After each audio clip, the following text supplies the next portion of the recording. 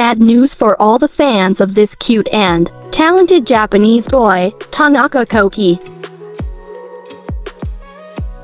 Last September of 2021, PNation and JYP Entertainment selected their final lineups for their new boy groups through the survival program, Loud. Included in PNation's lineup was Tanaka Koki, a Japanese member born in 2009.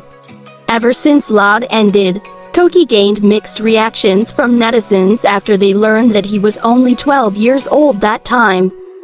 But despite his age, Koki performed remarkably well on Loud and eventually made it into the final round. Netizens raised their concerns about his age, adding to the ongoing problem in K-pop around the idea of idols debuting at a young age. Although it didn't seem to be an issue at the time of the show, it seems that PNation has recently changed their mind.